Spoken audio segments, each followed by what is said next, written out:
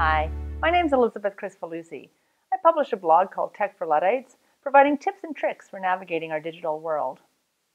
In this video, I'm going to show you how you can use the snipping tool in Windows Vista and later versions of Windows to take a screenshot and then upload that capture into your WordPress blog posts. It's fairly simple, so we might as well get right to it. The snipping tool is a great utility in Windows. You can find it in the Vista operating system as well as Windows 7. And where you will find it is you go into your Start menu, go to All Programs. You're going to need to scroll down until you get to Accessories. Click on that, and then you'll see the snipping tool. It's very, very simple to use. All you need to do is you need to define what kind of a snip you want to make. Rectangular is one of the most common. If you want to take a screenshot of the entire window, basically you have to click out of it.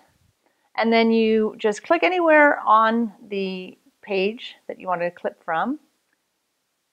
Drag the rectangle. And now it's going to open up in its own window. And what we need to do, in order to upload it into WordPress, we really just need to save it in a file format that any kind of common graphics format, like a JPEG, a GIF, or a PNG. Once the window is open and you've got your screenshot, then you can just go into the File menu, go to Save As, pick the format that you want under here. So again, the common ones are PNG, GIF, or JPEG.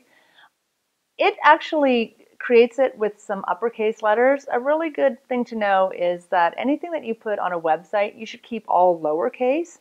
So I'm going to change this to a JPEG, but I'm going to rename it all with lowercase letters. It's just a good best practice.